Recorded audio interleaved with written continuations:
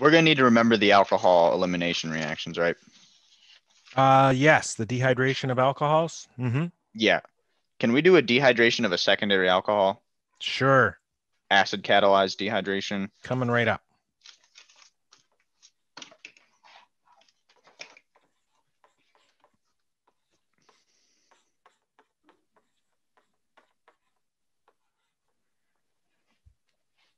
So it's safe to assume with most elimination reactions, you're going to be applying heat. Yes, especially Okay. alcohols. Won't work at all without the heat. Quite a bit of heat too. Right. I know different reaction pathways, like I think it's SN1 Mm-hmm. or E1 requires the most heat. Yes. Sorry, well, it depends. It depends on how stable your cations are too. There's other factors.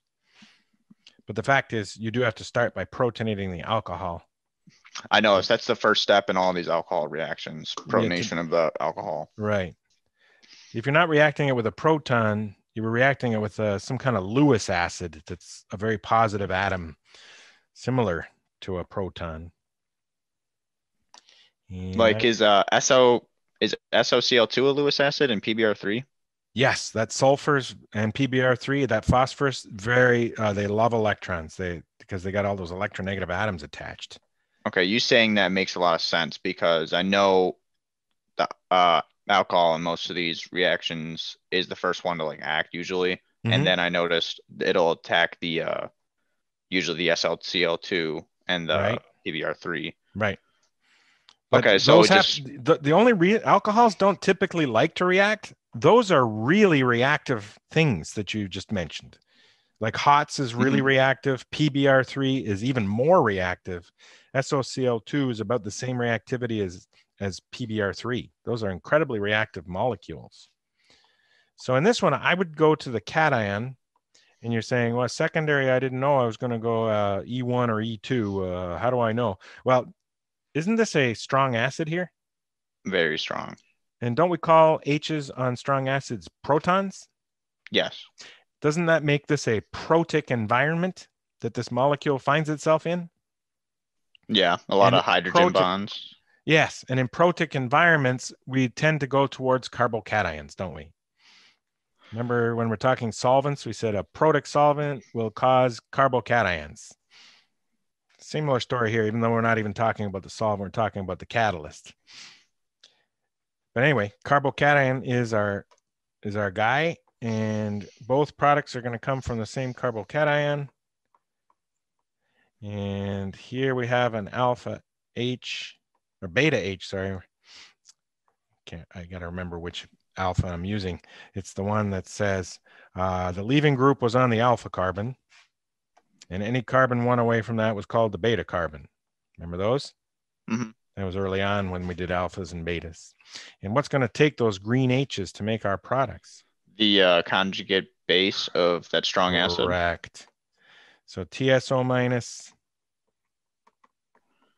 and TSO minus. And so that one symbol, it's like the equal sign with like the 3 bars. That just means alternate like pathway, I guess. Yes, it's identical cation doing a different thing, an alternate pathway, like you said.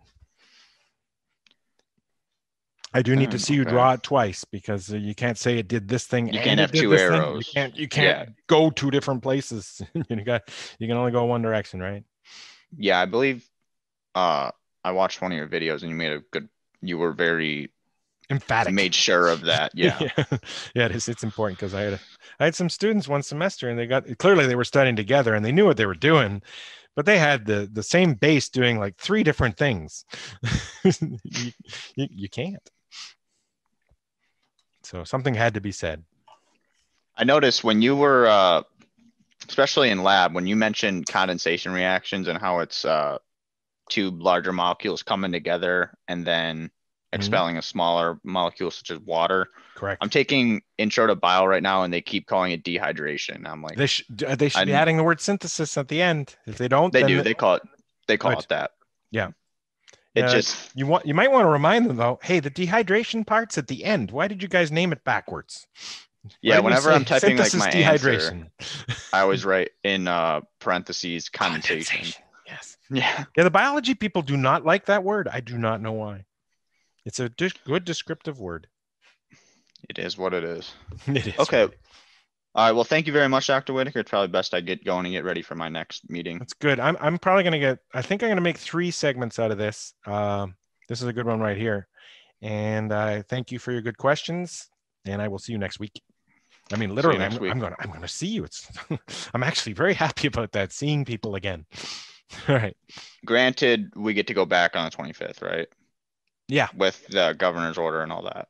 Yeah, I think she spoke for the last time she's going to speak until probably March. So I think that's it.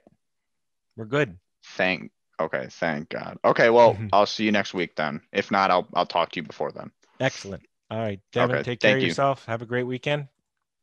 All right, bye.